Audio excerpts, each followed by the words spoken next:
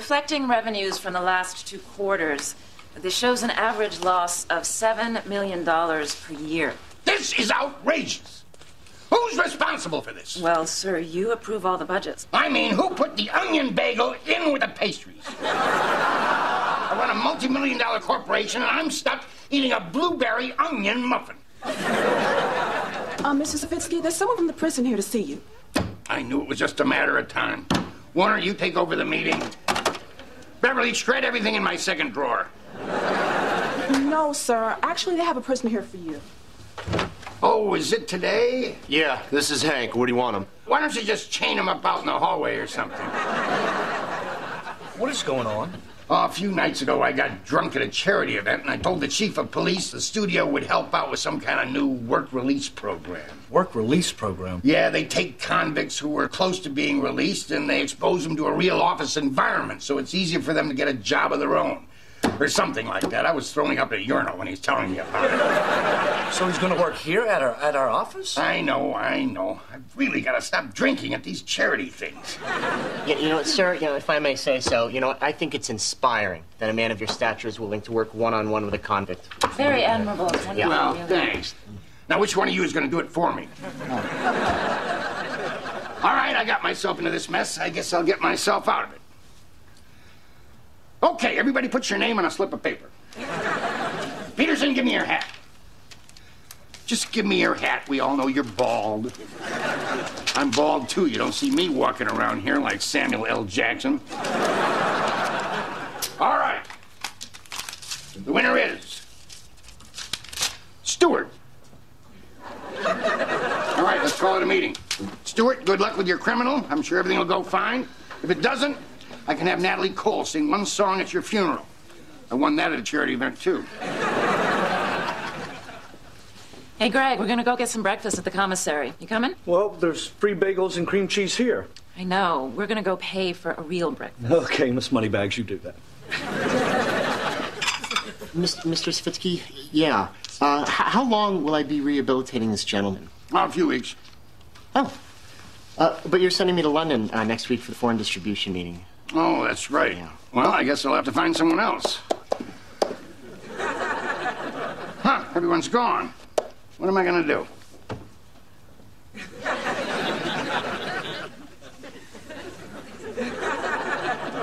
Warner? Is that you, Warner? Warner? What's that? Listen, I need you to take over the convict for Stewart, okay? No problem. Damn bagel should have eaten it dry.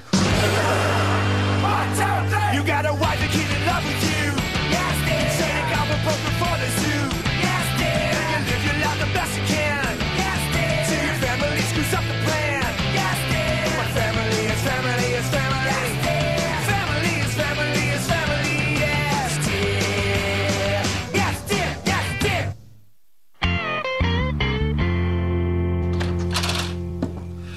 Hey, how was your day? Terrible. Savitsky stuck me with some convict as part of a work release program. What? A prisoner, Kim. I'm stuck working next to a prisoner all day at work. Do you have any idea how hard it is to proofread a deal memo when you're worried about getting shanked? Well, what's the guy in jail for? Well, according to him, and I quote, because that bitch Tony can't keep his mouth shut. Well, what's he like? Is he a nice guy? I don't know. We really don't talk. Well, didn't you at least talk to him about what it's like to work in an office? No, I didn't, Jimmy. He sits there, I work, he gets the message. By the way, where's Logan's Game Boy? I want to give him something to do tomorrow. Geez, why don't you just give him a paddle with a ball and a string? No way. He'll tie me up with the string, beat me with the paddle. God only knows where the ball would wind up. You know, I wish you'd take this a little more seriously. Yeah, you have a chance to make a real difference in this guy's life. Well, that's a sweet thought, but really, I mean, when it comes to helping out some idiot who's made nothing but bad choices his whole life, I'm sorry, but I gave it the guest house.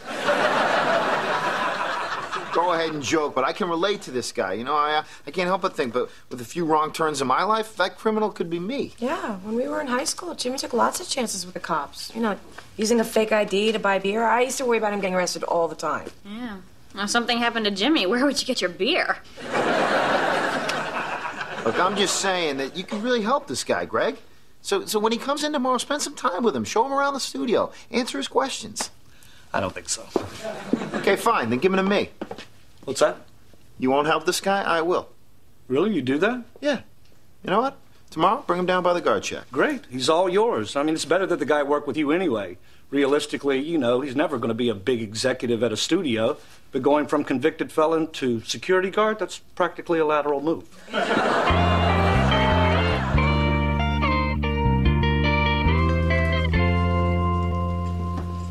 Hey, Hank. About us not working together, I hope I'm not on your, hit list. Yeah, well, you are. But you're so far down there, I don't think I'm ever going to get to you. Good. Well, again, sorry. It's really okay. You know, it's worked out for me. Jimmy's been great. I mean, he spent the whole morning showing me around. Yeah, I have. So as you can see, Hank, being a studio security guard basically boils down to 3 responsibilities, okay? Making rounds, manning the guard gate, occasionally you got to do some paperwork. You know, it's a lot like the guards where I'm from. Except after the paperwork, occasionally they have to spray a naked fella down with a high-pressure hose. Yeah, I guess it means something totally different when one of your guards says something's missing and he needs to check your trunk. I want to thank you for all the help you've given me. I mean, I really learned a lot from watching you do your job. Oh, no, Hank, you don't have to thank me. I didn't teach you anything. You just sat in the guard shack with me and Billy. Poor guy, and he thought he avoided the gas chamber. Hey, college boy, these guys are out there working every bit as hard as you are. You might want to watch what you say. Oh, I was just kidding. I mean, we kid around all the time, don't we, Jimmy? Kid a lot. Kid. Jimmy, tell him. It's okay, Hank. Don't worry about it. Hey, Warner. Guys. Hey, Mr. Fitz. Hey, I remember you. You're the prisoner. Listen, there's something I always wanted to know. Could a white guy ever join a Latino gang? I don't know. They might let you join. But if they riot, they're picking the gringo as the human shield. That's what I thought. Well, I hope Warner's been treating you all right. Actually, I'm working with Jimmy now. Yep. Oh, I see. So I passed him off on you, and you just turned around like a little weasel and passed him off on someone else? Good job, Warner. You're an executive to the bone. So, Jimmy, how'd it go today with Hank? Oh, great. I had him spend the whole day with me from our morning meeting to help me close the sound stages at night. I bet the sound of all those big doors slamming shut made him a little homesick, huh? You know what? I am so happy I agreed to do this. I really think that I can help this guy. Well, Jimmy, you're doing a great thing. It's really nice to see. Thank you. Yeah, you should be really proud of yourself. So what? He's just letting this guy follow him around. Well, it's more than you were willing to do. That's because I don't have any time. My job's way too demanding. You spend an entire week at your job, and the loudest demand you'll ever hear is the gurgle of your own stomach. Oh, please, Greg, you know what? Even if you had agreed to let him follow you around, you wouldn't have done anything to help him. What are you talking about? The reason you didn't want to do this program is because you didn't want to spend time with somebody who was in jail. You didn't even know Hank, and you were already judging him. He's a criminal, Jimmy. I didn't judge him. A judge judged him. You know what, Greg? The problem with you is that you've never spent time with anybody who didn't grow up with money, so you have no idea what people like Hank have been through. You're a snob. I am not a snob. I'm friendly with a lot of people that don't have money. Oh, yeah? Really? Name one. I don't know. The cleaning staff at the studio. Yeah. Name one of them. I can name 2. The guy with the stubby arm and the woman with the thing on her face. See what I'm talking about, Greg? Those people, they have names. Oh, really, Jimmy? What are their names? I don't know. We call them Lefty and Gorbachev. But the point is, we took the time to give them nicknames. This is so unfair. I'm such a down-to-earth person. I'm not a snob. What are you getting so upset about? I mean, we all thought being a snob was kind of what you were going for. And they have a point, Greg. I mean, what about our gardener here at the house? To be honest, I don't think I've ever seen you say 2 words to him. Who? Manuel. Aha, you didn't even think I knew his name. His name is Manuel. That's pronounced Manuel. Tomato. And his name is Miguel.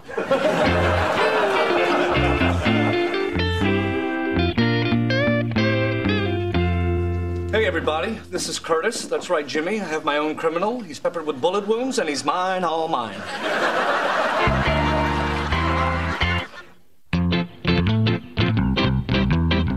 Curtis, Curtis. I'd like you to meet Jimmy, and this is Hank. Hey. Yeah, I know this guy. Hey, man, I haven't seen you since you got transferred down to cell block 9. How is it down there? It's great. The warden just got us a Solaflex machine, you know. Of course, I got to pay the skinheads $20 a month to use it, but I figure, hey, it's like going in a gym. What are you doing? I am not a snob. I can help out a criminal just as good as you can. Oh, yeah, right. Hey, Hank, why don't you tell Curtis and Greg all the fun stuff we've been doing? Oh, man, you're going to love this program. It's fabulous. Jimmy's been doing so much with me. He took me around, he introduced me to all the big wigs, showed me all around the lot. We even went to the set of Judging Amy. Big deal. We're going to do all that and a lot more. Really? Can I see the set of Judging Amy? Are you kidding? I'll get Judge Amy to hear your appeal. You know, this is so great. I mean, being out in the real world's made me realize my freedom is just too precious to waste on some stupid crime. Man, if only the judge who sentenced you had heard you say those words. Yeah, that would have done me more good than, hey, Judge, could you make up your mind already? I'm losing my buzz. Oh, man, this chicken is disgusting. I think I just ate a piece of beak. You know, the first thing I'm going to do when I get out, have myself a decent meal. Yeah. Guess it's probably tough going 3 years having to eat whatever the boss man chose to put on your plate, huh? Oh, really, Jimmy? You've been doing it in my house for 4. You know what I can't wait to have? Chili. I want a shrimp cocktail with those big shrimp like my buddy Charlie got at his last meal. Well, you know, when you guys get out of prison, I'm going to take you down to the Hollywood Bar and Grill. They have delicious shrimp cocktail and chili. Why wait until they get out? I'll take you there right now. Oh, I don't know, Jimmy. I don't think we're supposed to leave the lot. Well, it's only 5 minutes from here. Can we go too? Of course we can. This is going to be great. Thanks, Jimmy. Hey, no problem. All right, I'll drive. Shotgun! Whoa.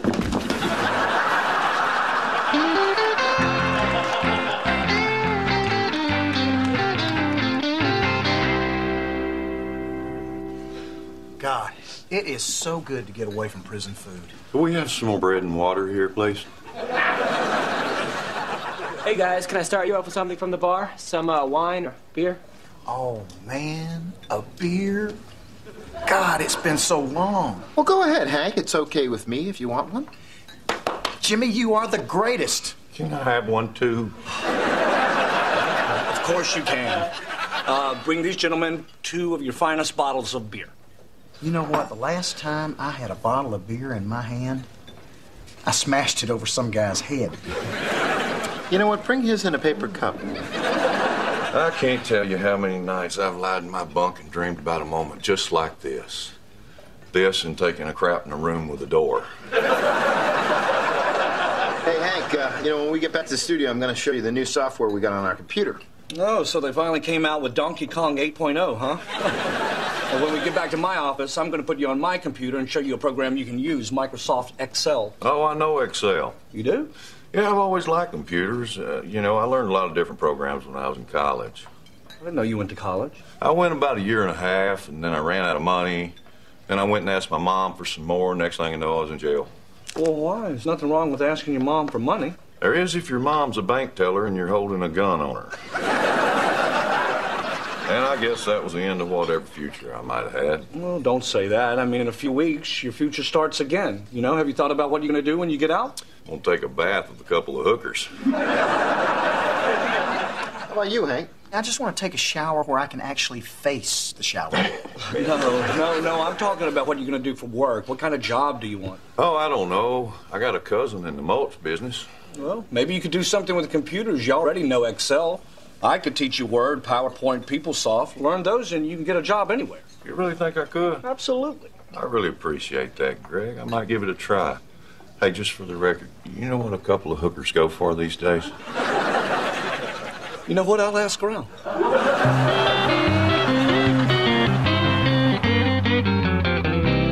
Hey, thanks for stopping. I just wanted to get some gum. I don't want to have beer on my breath when the guard comes to pick me up. No problem. Understand. We're just going to be a minute.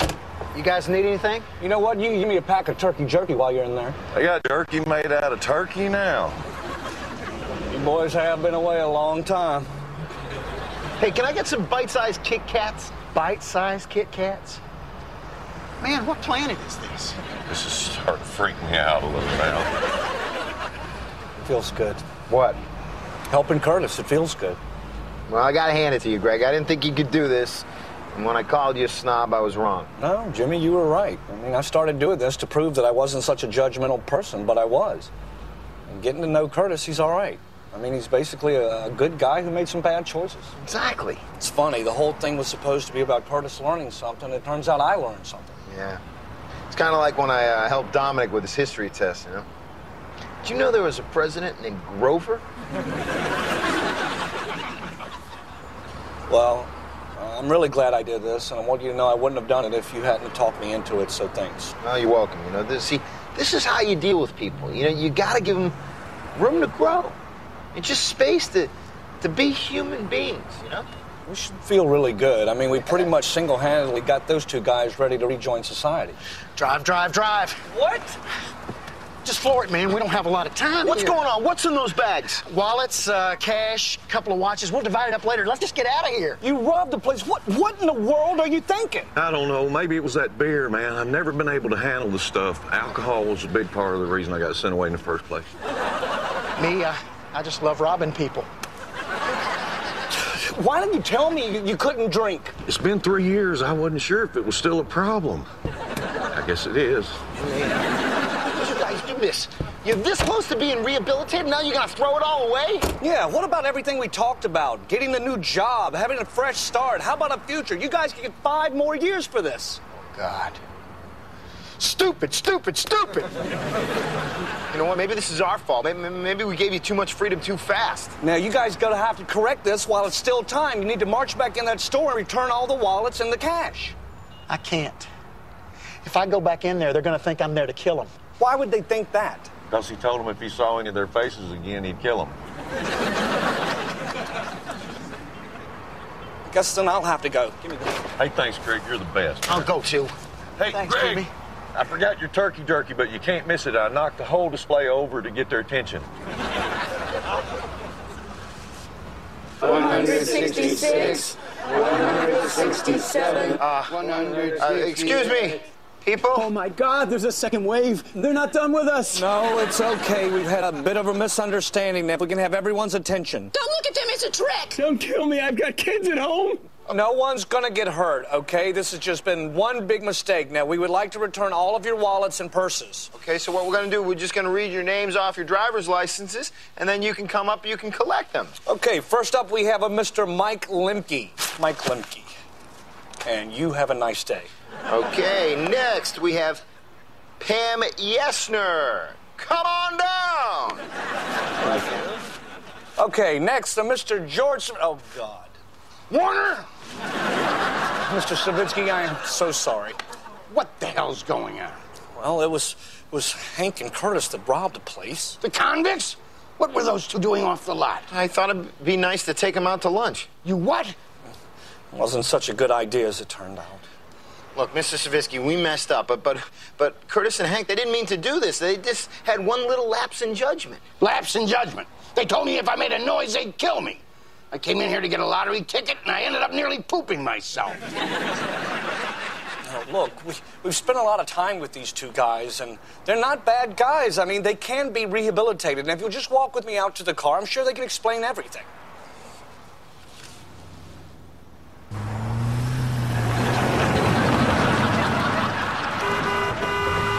Filthy criminals!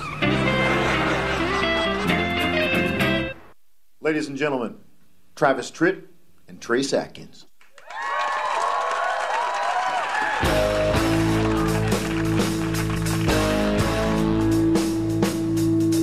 Warden threw a party in the county jail. The prison band was there and they began to wail. The band was jumping and the joint began to swing. You should have heard this knocked out jailbird sing. Let's rock.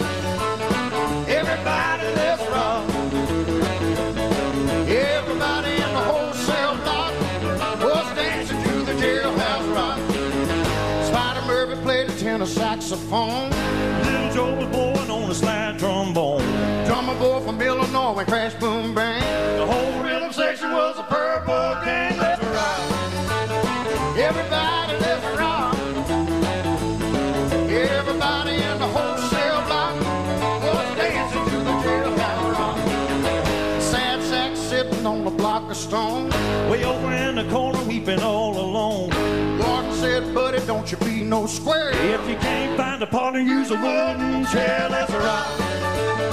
Everybody, let's rock.